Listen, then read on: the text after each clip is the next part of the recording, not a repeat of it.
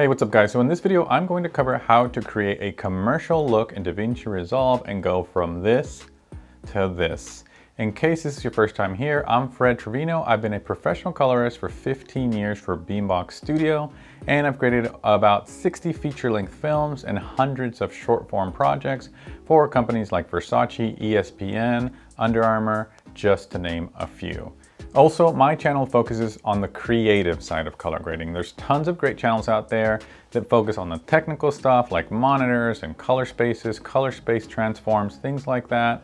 But here I like to focus DaVinci Resolve on pushing your story forward and making things a little bit stronger on that end. In this video, I'm going to focus on creating a commercial look. I have a lot of stuff on creating a cinematic look, but it's always great because, to be honest with you, that's what typically pays the bills, is working on commercial stuff. And it's something that's very helpful to have in your arsenal. How to look at the footage, how to go about it step by step. So let's jump right in. This intro intentionally left blank. Okay, so here we are, and here is the clip that I'm going to grade today. And by the end, we will make it look like this again. So let me walk you through step by step my thought process on, what I was looking at and how I got a look to go from this to this, okay? Okay, and before we get started, I just want to thank, Black Pixel Productions for letting me use this shot. Very talented company, so if you are in the New York City area, definitely check them out. Also, check out the link to their website below in the descriptions. Okay, and just a little bit about this clip. As you can see in the description down here, it was shot on the Sony FX3 in S-Log. So this is the base image. And the first thing I did is really just the base grade, which was a very subtle adjustment of going from here to here. And the point of this was just to give it a little bit of pop, a little bit of contrast. So again, it was just before, after. And this was just a really simple adjustment, honestly, of just a little bit of contrast, a little bit of pivot. And then in the HDR tools here, I just boosted the overall exposure a little bit. And, very subtle thing, but this is a good place to get started. The next thing I adjusted was the color temperature, and I simply gave it a little boost there, before, after, just to warm it up a little bit. And again, a very simple adjustment in the color wheels, and I just boosted the color temperature a little bit. And then what I wanted to do is, with this being kind of a commercial fashion beauty video, I really wanted to bring out her outfit. So what I did is I keyed her outfit here to make it pop. Before, after, before, after. And if you see the key that I did, I basically selected anything that's in the greens because I really wanted to almost create a sort of, semi-teal and orange look, contrasting her skin tones with her outfit and the green in the background. So again, this was just a quick before, after, and I did that by keying all the greens, especially her outfit. And then, whereas before in the previous node here, I boosted the warmth, I wanted to cool all that other stuff down to create some color contrast. So you can see very simple steps that kind of go a long way. This is one of those adjustments that really, the others were pretty subtle, but this one is where you can start seeing a look develop. Before, after. And then from here, the next step, I stayed with the outfit and I just did a very simple outfit saturation. And that's it. Before, after, before, after, like that. And that's it. And it was, again, just a very simple boost here in the curves. Here, if I go to hue versus saturation, you can see I selected that color, which was already vibrant from the previous node, and I just brought that up. Again, I did a kind of more commercial saturation, not a film-like saturation, something like subtractive or the typical HDR tools, or something that's a little bit more organic, because in a lot of commercial shoots and a lot of commercial stuff, they really just want that very vibrant kind of saturated look. But just with my own taste as a colorist, I also didn't want it to look too electric. So I just gave it a little bit of boost here in the curves. And again, you can see The difference was before, after, before, after, and we're kind of moving along, making a look.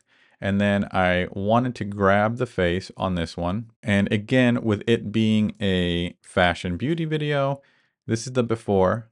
You can see that you can see a little bit of detail here, you know, kind of like skin imperfections. And I just very subtly adjusted the mid-tone detail. I keyed her skin tones, adjusted mid-tone detail to take it from before, after, just to soften everything here on her face. And also, honestly, a lot of the other browns to kind of take away that super sharp, crisp video look, because Sony cameras tend to be super sharp. But I wanted to kind of soften things a little bit, in particular her face, before, after. And again, that was just as simple as keying her skin tones and anything that's kind of in a skin tone color palette, boosting just a tiny bit of color temperature in her skin, but then also going here to the mid-tone detail and softening that a little bit. And that's what gives us, you know, going from here to here. And you can see it's gone a long way. You know, we started off here and just going from this to this to this to this, her face. And after all of that, you know, I was pretty happy with it. And this is the phase where I kind of start experimenting a little bit. So I decided to, you know, see what else I could add. So I went into the OFX plugins, added this OFX plugin here, which is called Aperture Diffraction, to just kind of give things, again, staying with the theme of this, you know, of beauty and fashion and softening things up, making things look more on the prettier side.